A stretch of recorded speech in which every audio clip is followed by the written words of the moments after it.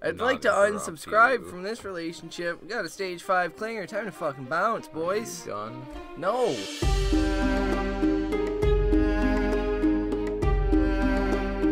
Hey everybody, and welcome to another episode of Brotherhood Without Manners, your favorite full spoiler reread podcast of George R.R. Martin's A Song of Ice and Fire series. That was Nate moving the mic. Yeah, now you can't edit that out. Oh well. I'm Nate. Joining me as always is my brother Zach, who just did the intro. Yep. And we read A Song of Ice and Fire here. He's real cunty tonight, folks, just so you're aware. If you've never listened before, Nate is a cunt, and we are full spoiler, and we will ruin everything for you. So, read the books first, because we like to talk about it all congruently. Fuck. I'm the cunty one. You're yelling at the mic. I'm just Why are you yelling at the mic? Why are you yelling at the mic? Anyway. If you joined us last episode, we were reading Theon. Ew. Fuck Theon. Were we? Yes. Yeah. Fuck Theon. We got to meet Asha, which was pretty awesome. She's dope. And she's better than Theon in every way, shape, or form. Yeah, so she duped him heavily. He started out looking at his long ship, his newly made boat, and she pretended she wasn't herself. He was a creepy perv. And got all gross and fucking princely, and then he was shown the truth, which was fucking wonderful. Anytime Theon gets fucking owned is a good time. We then saw them at the feast where she makes a bigger fool of him in front of everybody, not just the guy at the gate. And finally we see Balon Greyjoy's plan. Yeah, Balon's sending Theon's dumbass to harry the Stony Shore, which is a shit job, while Asha goes and takes Deepwood Mott. Fuck it all. Right. And yeah, then he plans on pinning Robb between the neck and the Lannisters so that Robb's fucked and can't retake Winterfell. And Theon's a little bitch. Yeah, he's not happy about it. Then this episode, though, we are jumping to King's Landing. Episode. We're reading Tyrion 6. Yeah. So in Tyrion 5. What happened? Tyrion went to the Guild of the Pyromancers and saw the wildfire in their clay little pots that are designed to explode and do sweet shit. The Pyromancer's a dunce, Helene, and Tyrion notes just sort of the wastefulness of all the wildfire and the potential nuke they have on their hands in 10,000 jars of the stuff. But he also orders some clay pots given to Jacelyn Bywater so that the men can begin practicing loading. Training up. Carry him. He gets some missives from Bronn. He goes and meets with Iron Hand. And Iron Hand tells him Cleos Frey came back, and he listens to Robb's terms. Iron Hand being Jacelyn Bywater, for those who may not be aware. And Tyrion gives him the instructions with green paint to begin drilling at that, and then he goes and visits Talks to Cersei. Cleos Frey. Yeah, Cleos. He gets the information, the peace offering from Robb Stark, which then he delivers to Cersei Lannister. Yeah, she's not happy. Which she's even less happy about that than she is about Myrcella being married off to Trystane Martell. But she gets over it because of the peace offering. Yep. This chapter, we open, which is Tyrion 6, on Tyrion making his way to that very room. Yeah, he hears... No, I lied. That's fucking wrong. What very He room? went to Tyrion... In the she last was one, in she his was solar, in his yeah. Yeah, no, he is approaching the Queen's chambers, Yes. and he hears just the loveliest singing. Oh, it's beautiful. And Meryn Trant, who has guard duty, begrudgingly lets him in. My lord. And Cersei's straight lounging. Yeah, she's like, chilling hair as down. fuck. Like, there's some no grapes sandals. being just fed to her.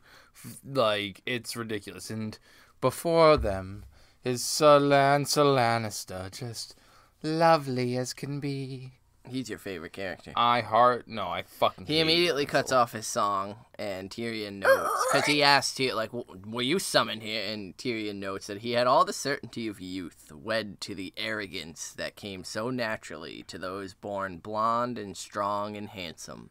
And His he's... recent elevation only making him worse. Which, not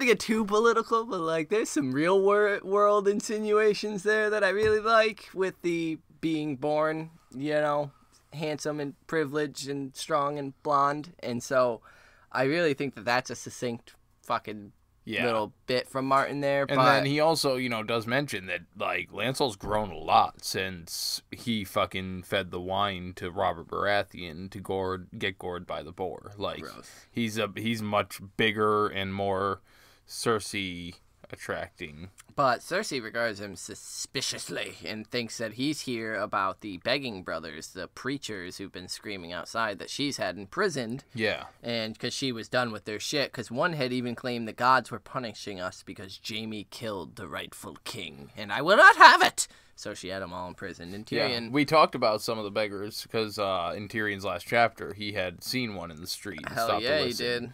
But yeah, he actually tells her, like, oh, yeah, no, I don't really give a fuck about that. And then thinks to himself, like, he's actually pretty fucking irked when she did it. And because he had already, him and Varys, maybe Littlefinger was there as well, already explained to her that if you put them in prison for that shit, it's just going to fan the flames. Like, the people are going to be like, oh, well, if they're being imprisoned, it's because they're saying something that shouldn't be heard. Yeah, but he didn't think it was worth going to battle with Cersei over, so he kind of just let it slide by. But that's not why he's here, and he tells her, we need to speak in private. And so... Privily. Cersei gets up and goes and gives Lancel a kiss on the cheek and says, don't worry, sweet cousin, my brother is harmless when he's alone. And Lancel just kind of grills him as he leaves, and then...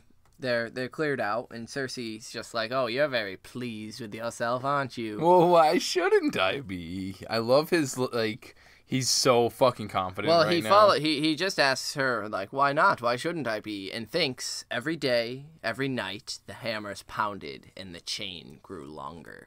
Like, he's got this secret... kind of ace in the hole. Like, the only way Stannis can attack is by taking Blackwater Bay. If we close off Blackwater Bay, then fuck Stannis. So, like, and that's going well, and no one knows about it, and no one can intercede in that right now because no one cares enough to look outside their own bullshit to look at this chain that's being built. And so it is his sort of like, yeah, fuck yeah, I'm pleased as hell with myself. But he notes with surprise that she has kept the bed that Robert used to sleep in. Yeah. And she notes that it gives me sweet dreams, which is just savage, Cersei. You fucking crazy bitch. Yeah. And he gives her the good news. Well, Stannis has sailed from Dragonstone. She's gathered. She loses her shit. Yeah, dude. She's like, call 911. Fuck. Yeah, she's like, why hasn't Tywin been notified? Why haven't we gotten the city guard gone? Like, what are you? Why are you laughing? Why the fuck are you laughing? And he's dying. Yeah. He thinks he's the cleverest motherfucker. He can barely get it out that he's sailed to Storm's End to take siege against Renly, and Cersei begins to chuckle. She's like, wait, hold up. They're fighting each other?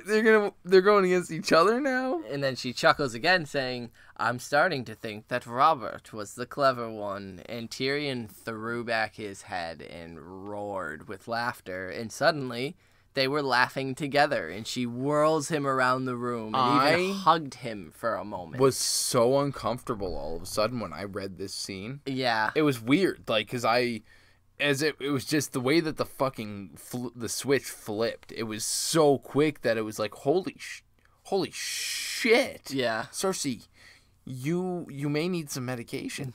Like, whoo. Yeah, it's almost nice to see the relationship that could have been, but it's Tyrion, purely because he's delivering this good news. Yeah. And that's sort of what, because he thinks this must be what Jaime sees when he... Well, because she starts to recall before, because that's when they have the toast.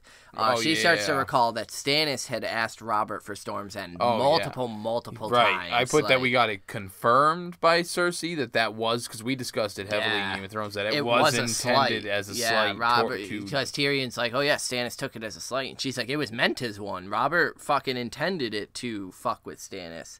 And so they're laughing, and he suggests a toast to brotherly love, and she says, "Oh God, yes, like fucking please." Well, so because they make the way that he says to brotherly love, just I loved it because like she's going to toast and drink a poisoned cup from her brother. Yeah.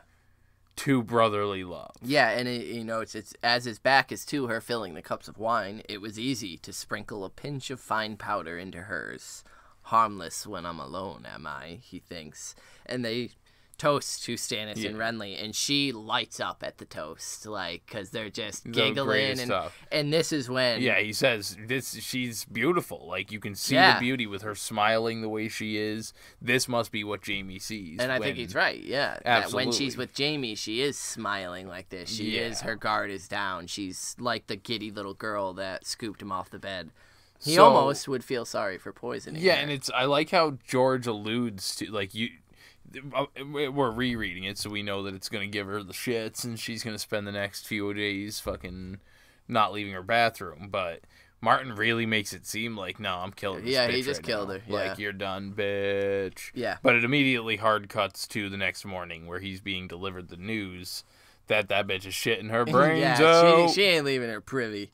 And so Tyrion says, he plays, his part. Oh, that's tragic. Send her my regards. Tell her to rest. I'll handle the shit for the day. And so Tyrion notes we cut ahead into the day where we are now in the Red Keep and the Iron Throne. Yeah. And Tyrion just thinks how hideous it looks. And the stairs hurt his legs, but it is high.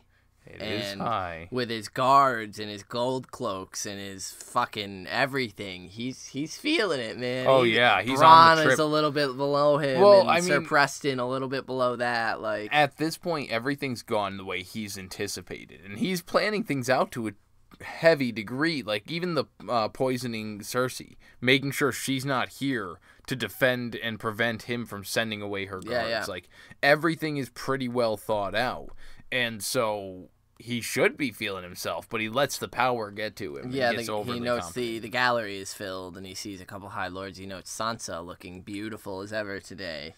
Yeah, so I did want to mention Lord Giles was there coughing, and we've talked about him, and their cousin Tyrek, who recently married Lady Ermesonde. Is her name or something like that. I forget how to pronounce it. Yeah. And she's, if you don't remember, she was at the tourney for Joffrey's name day. The little baby. Yeah. She's the little tiny baby of House Hayford. So I just think I wanted to point out the little small characters and kind of the ones that he highlighted that are still present. So he just married a baby? Yeah. And so they're kind of picking on him, and like all the people are calling him like Wet Nurse or whatever the fuck his name is, because he's still wearing like his marriage stuff that he's supposed to for, I don't know, fucking ceremony or whatever the fucking purpose is. But yeah, because they want his name to have the fucking house, because she's the last of her line, and so she's the heir to it. Yeah. But they want to, get a claim. Tyrion summons Cleos Frey, and his voice rings out, and he likes the sound of that too, and thinks that Shay should see this. She'd be hot as hell, turned on by me sitting up on the Cleos Frey.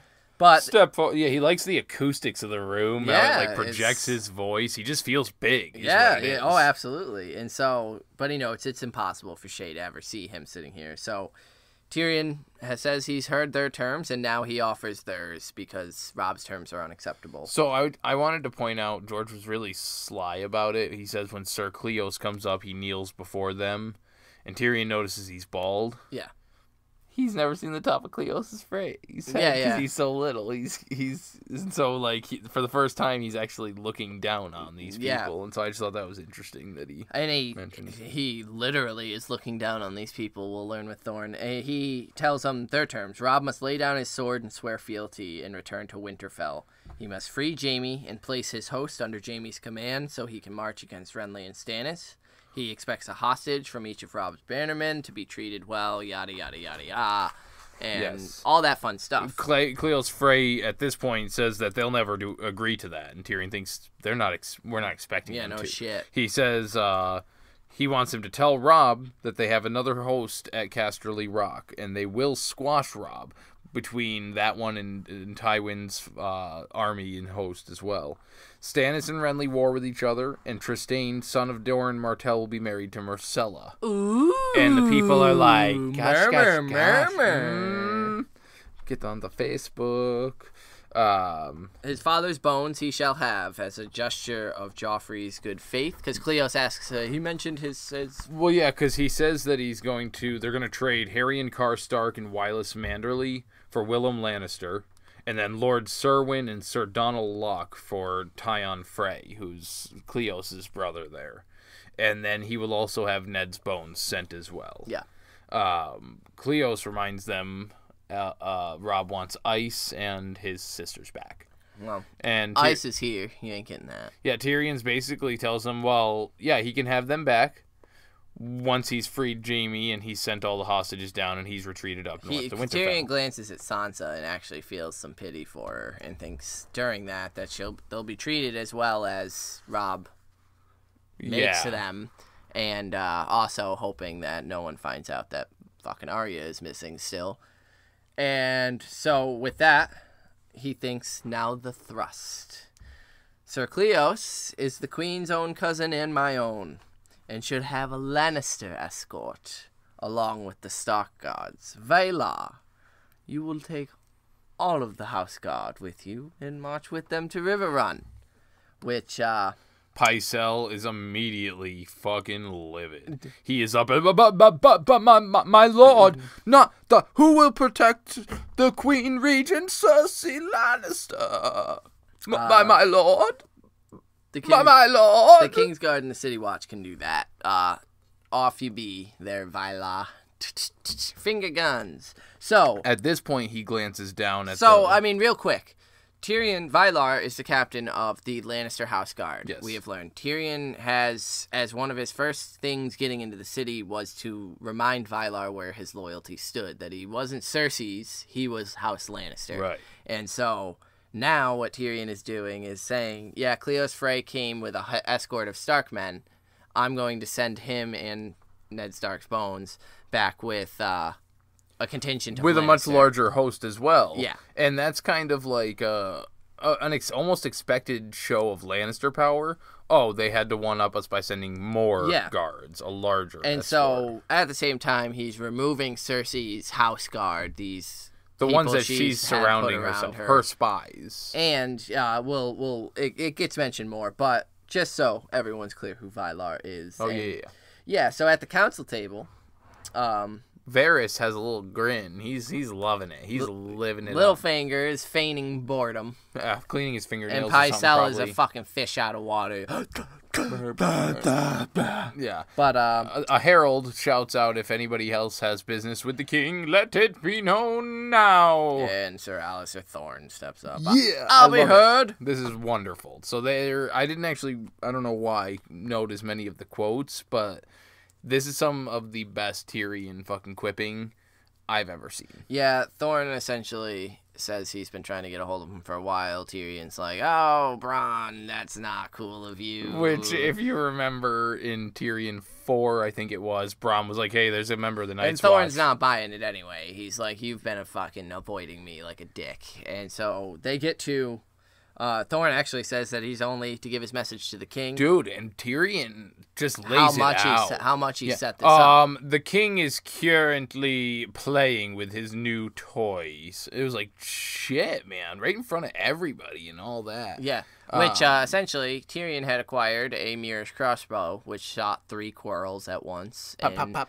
There was nothing to be done but to try it immediately, because that's Joffrey. And so Tyrion did that to get Joffrey out of the fucking castle. To make sure, especially, just like he got Cersei out. Yep. So that's how he got Joffrey away from this and is able to sit the Iron Throne. And so Thorne relents and tells them of the dead Rangers rising in the night and fucking all the hoo-ha. And so damn it, Tyrion, like, he's very torn, because he he's not sure what it is. Well, that's it. Is it like, did someone put him up to this to just fuck with me and put me in this position? Because this is if he acts afraid, people are gonna mock him for fearing stories. Fearing the Snarks and Grumpkins. But at the same time, he knows the Night's Watch needs help. He stood on top of that wall and he felt something. He's not sure what. Yeah, we get so much Jon Snow and Old Bear talk here, where he remembers specifically standing with Jon Snow and his wolf, looking out at the haunted wood and just feeling something that was awe-inspiring, whether it was fear or just beauty, whatever. Right. But at the same time, he also remembers Mormont's words of needing help, and the Night's Watch needing all the assistance they can get. But he'd come to like George Mormont. Yeah, absolutely. And just like he came to like Jon Snow. But to save face, he begins to berate Thorne in the greatest of ways, and shit on Thorne. Which, good. Fuck you, Thorne. Yeah. But have you tried burying your dead? That might work. Maybe if you kill them all the way, then they won't be able to come back. And he mentions having a token as proof, and they're like, oh, wonderful. And he's like, yo, well, the hand rotted to bits. You waited too long. Yeah. And so Tyrion essentially says, I'll give you like 50 spades so you can actually bury your dead, and the pick of the dungeons so you can go through, even though Yoren took most of the good men. And he dismisses court, but as he's descending, Alliser waits for him. Yeah, he wasn't having it. And, like, tries to lunge at him like a crazy, like, YouTube video. Yeah, I love that the Kingsguard grabs him. And just like, And he calls him a fool, and Tyrion's just like, yeah, sure, whatever. Give my regards to George and Jon Snow and Bronn. I like that he, like, because he was like, give my regards to the old bear.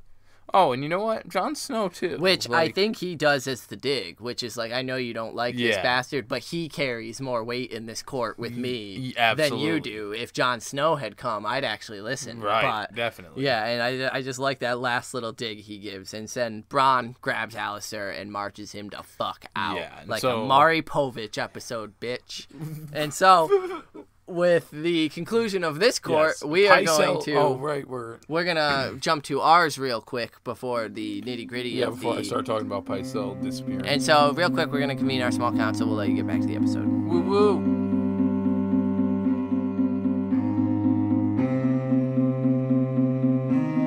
What up, small counselors? Slipping into the small council. Ew, don't say slipping. Why is slipping such a gross... Like, I don't know. You slip your feet into your shoes, right?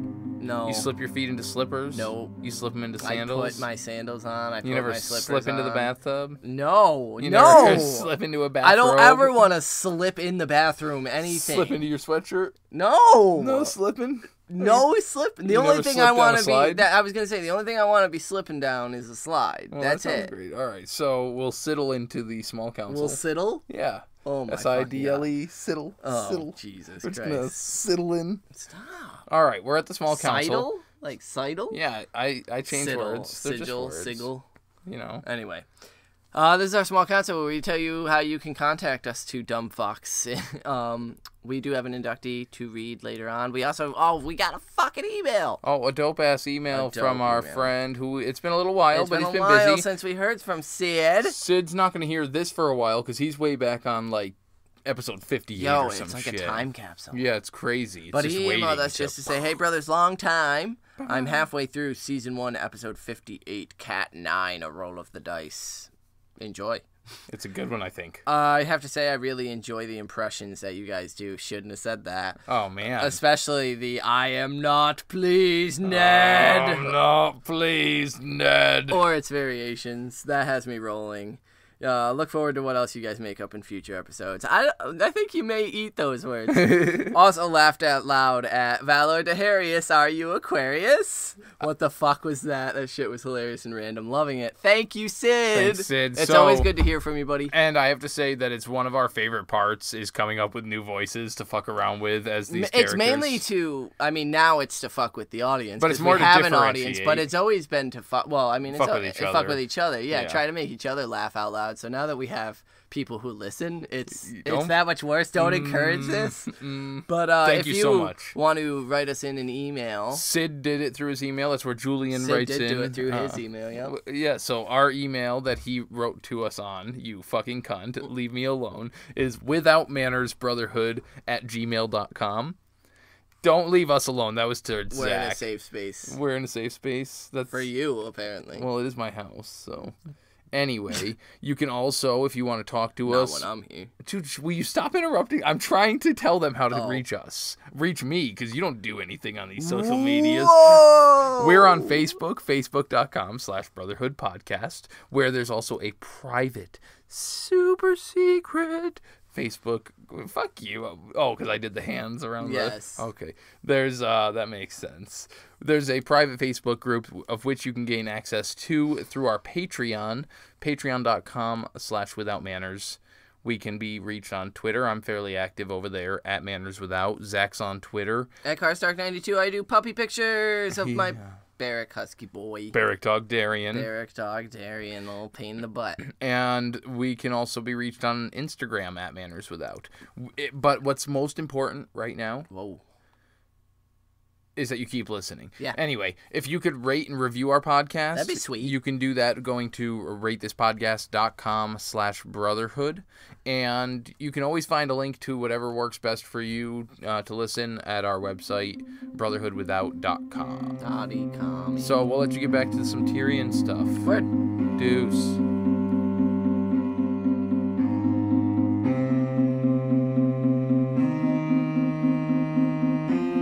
So, Alliser Thorne gets led away by Bronn. Pycelle had already diddy-bopped on out, probably to run to Cersei and tell her through the door, "My queen, I know you're shitting, but..." Yeah, exactly. But Varys and Littlefinger stayed and saw everything. And I thought that line was so sick. They saw everything. Your antics amuse me so.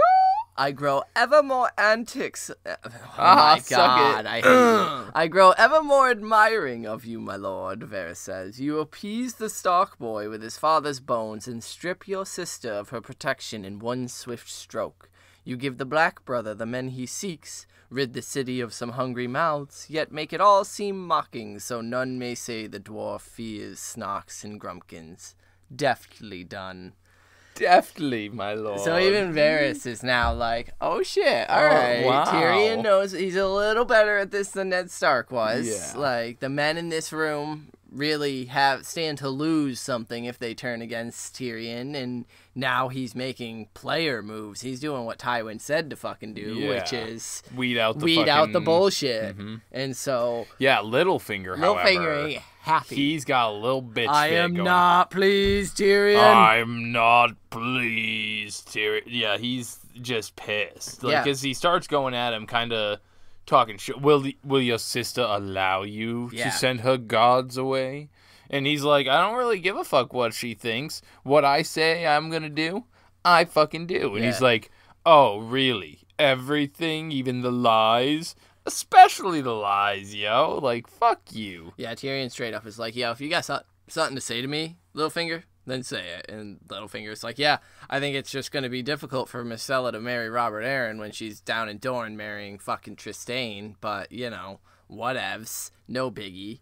And he's like, well, how was I to know Dorne would accept when I offered you the thing? So, you know, it's not really my fault. And Littlefinger just says, leave me out of your next deception. And Tyrion, glancing at the dagger on his hip, says, only if you do the same for me. And Littlefinger leaves, and Tyrion asks Varys to walk with him. Walk with me, my friend. And so they leave out the back door of the galley, and they're walking. And this is when we learn that Tyrion has been up to even more, because he has had Bronn searching the dungeons. Now, we know that Bronn was kind of out hunting for sellswords, but I think that there were small hints that he was like, search out specific exceptional people. Yeah. And we learn the four, what they are. A thief, a poisoner, a mummer, and a murderer. And then we learn most of the reason why. Sounds like the start of a riddle. Yeah. So, or a joke. So, the reason for them is they will be accompanying Ned Stark's bones, along with the Lannister men. Dressed as Lannister men. Going to dress them as Lannister guards. And then he tells Varys that Varys is going to be the one that's going to convince Cersei that the House Guard should go. Yep. By stating that it's actually a cover-up for his secret plan for those two alone. Yep. And that he's got these infiltrators who will sneak in and free Jaime. Yeah. And God damn it, what a fucking sinisterly fucking twisted... even Varys is like, all right, I can sing this song to your sister, I guess. And so then we learned that Sir Cleos had left that very afternoon. Meaning with Sir Vylar as well. With Vylar and all the other Lannister guards. I guess he might not be a light, huh? And a knight. And the four implants that Yes. Tyrion has placed in Varys' behalf. And Tyrion finds Timett and tells him that he wants him to come to his Soul Lord tonight at midnight.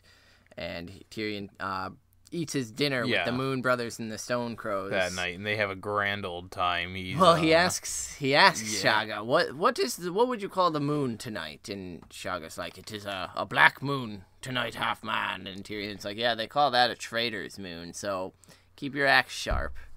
And I love Tyrion's interactions with he says men. Not just keep your axe sharp, but he also tells him to, keep your eyes open. Yeah. Like, keep your shit peeled, because shit could happen. And Shagga, he's like, oh, we always keep our knives sharp, half man, fucker. I assume they just kind of throw in a fucker at the end of everything. And then by midnight, the castle was dark and quiet, and Shagga's boot split the wooden door with a thunderous crack, and Tyrion follows Shagga and Timett inside.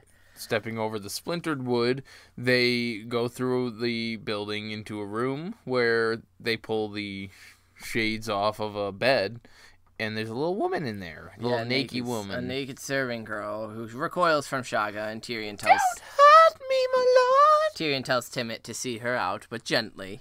Yeah, and Shagga's not pleased, because Shagga, I will give her child, and she will be Shagga's. And he's like, Shagga, chill out, Shagga. If she wants a kid put in her... we'll let her know where to find you, okay? Leave her the fuck alone. So Tyrion walks up and drags a thin blanket off the bed, revealing a naked old bitch Pycelle. You motherfucker. And Tyrion asks him if the Citadel approves him bedding serving wenches. And Pycelle starts to stammer, What is the meaning of this? I am your loyal servant. And Tyrion... drops the bomb. So loyal, you sent one of my letters to Doran, the other... you gave to my sister, and no, I never. Varys the spider, I could tell you things about the eunuch. And he's like, drop it. Like, I know things about the eunuch. I don't give a shit about your stories. He didn't do it. Yeah, I told Varys that I was giving Tommen to Doran to foster. I told Littlefinger I was giving Myrcella to Robert Arryn. You're the only one who fucking knew about... No, well, birds can be intercepted and shot. I'm fucking speaking out my ass and have nothing to say. Tyrion tells Shagga to cut off his manhood and feed it to the goats. Dude, I kind of forgot a little bit about that part. Like, I didn't remember that it was, like, he goes in and he fucking... he squeals around like a little girl. That's kind of fucked up because I think most little girls wouldn't actually scream nearly as fucking... gross and pathetically as this motherfucking rotten vile person. So he screams like a fucking coward-ass bitch and gets his shit cut off. Yeah. Well, his beard. Yeah. Yeah, not his... I know. Not his manhood. But it's fun to allude. And, he starts pissing the bed as it freaks him out. Like, he's like, ready to be fucking... And Tyrion asks him, how long have you been spying for my sister? And Pycelle, all I did for House Lannister. Your father knows 'twas I bid Aerys open the gates to Tywin. And that actually takes Tyrion by surprise for a minute. And he's like, so the sack of King's Landing was your work as well too, huh? And Tyrion just goes through it. How many have you betrayed, I wonder, Pycelle? Aerys, Eddard Stark, me, King Robert as well, Lord Arryn, Prince Rhaegar. Where does it begin, Pycelle? He knew where it ended. Yeah. Tyrion knows where it ended. And yeah, just the list. How many people did you fuck over? And they start talking about Robert. Yeah, the board did the work for you, but no doubt you would have finished him if it was left half done. And he's like, no. But he calls him a wretched king, vain, drunk, and he would have set your sister aside. Renly planned on bringing a beauty from Highgarden, who looked like Lyanna, to... As we remember from Game of Thrones, Renly had tried to see from Ned if Marjorie looked anything like Lyanna, and she didn't, but he was trying to sell her off to fucking be closer to Loras and boot Cersei to the curb. And he says, and Lord Arryn knew he sent his wife to the Eyrie and his son to foster at Dragonstone. He meant to act, but... I never poisoned him. I didn't poison him. It wasn't me. Yeah, he feeds all the bullshit. So, Shagga puts his blade up to his neck and actually draws some blood here. And at the the feel of the blood running down his chest. He breaks. Yeah, all the fight goes out of him. And he says, yes, Coleman was purging him, so I sent him away. The queen needed him dead. She couldn't say it, but I could see it in her looks. Though I did not poison him, It was I Sir swear. Hugh, Yeah. which Ned had figured out that Sir Hugh was involved somehow, because that's the one who was killed at the tournament of Ned's tournament. It was Ned's fucking tournament. Yeah, right? the jousting. Yeah. And so Tyrion's just disgusted and commands him thrown into a black cell. Off with this bitch. Yeah, fuck you. And so they do. They take him and leave him alone in Pycelle's room. He begins snooping. Yes. Collects a few more small jars and thinks that... he should have taken Tywin's advice. Well, he thinks just a little bit, because I just thought he needed, he noted that he would need someone to tend to the ravens. And that he was upset because he wanted Pycelle to be the one he could trust. Yeah, because Littlefinger were no more loyal, just more subtle and thus more dangerous. Yeah, he knew that Varys and Littlefinger are players and can handle some shit. He was really hoping that stupid Pycelle was just stupid, loyal to the Citadel, like Pycelle doing his duty. Nope, you're a fucking bitch. Old bitch Pycelle's down in the dungeons. Varys was aware of the game that was being played, but now Littlefinger is aware that Tyrion's a player. And, yes. And so through this whole thing, it actually ended up being where, yeah, he got the informer out, but he also had to kind of reveal himself as a legit player to Littlefinger and Varys, who already knew. Yeah, but... And so, perhaps Father's method was best. Which was to have Ilan Payne take all 3 of their heads, mount them on spikes out front of the fucking castle. Which closes out this chapter. Yeah. Tyrion 6. Wouldn't that be a pretty sight? What'd you think of the chapter? It's dope. It's a great chapter. It's sweet to actually watch, like, someone like Pycelle get some comeuppance, which it doesn't last long, unfortunately. Right. But it's still good to see him fucking reduced to this sobbing waste of where even Tyrion's just like, all right, it's not fun to, like, torture you. You're just pathetically gross, so... Yeah, revealing his true nature, though, it's good to... And like, that poor girl. Yeah. Ugh. So, do you have a inductee? An inductee. Yeah. Yeah,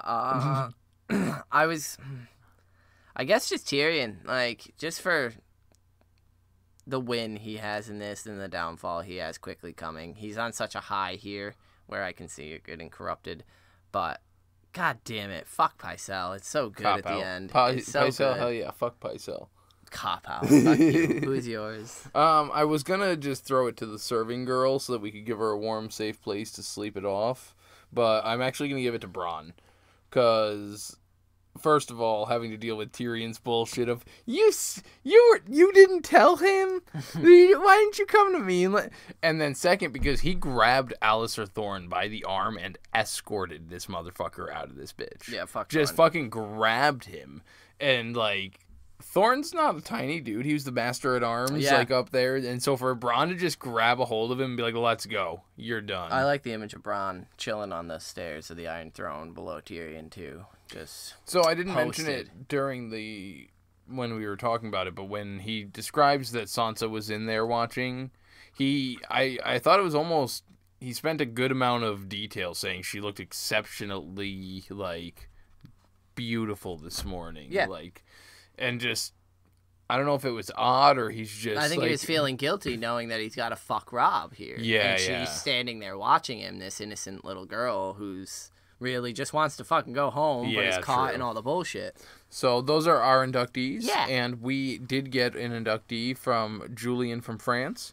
And so he has this to say. Hi, again an interesting chapter for me to unfold, with stuff I didn't quite understand. Poisoning Cersei?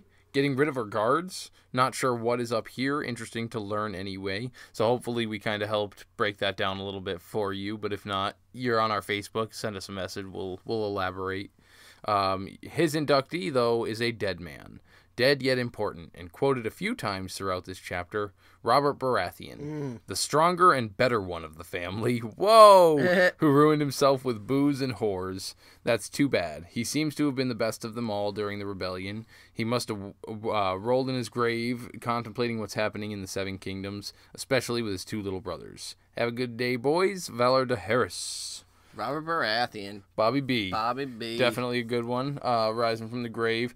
I don't know if I quite agree with the best of them. Stannis is in that cluster of brothers. Well, I mean, yeah, obviously. But Stannis during the is best. rebellion, he was the elder brother. He was leading the armies, and like he was. Oh yeah, he'd be calling yeah. them fools right now. I'm not pleased, brothers. He wouldn't be pleased. So thank you, Julian, for writing in as always. Great inductee. If you would like to write in like Julian did, like sit on our small council, the next chapter we're reading is Arya 6 from Clash of Kings, followed by Dany 2.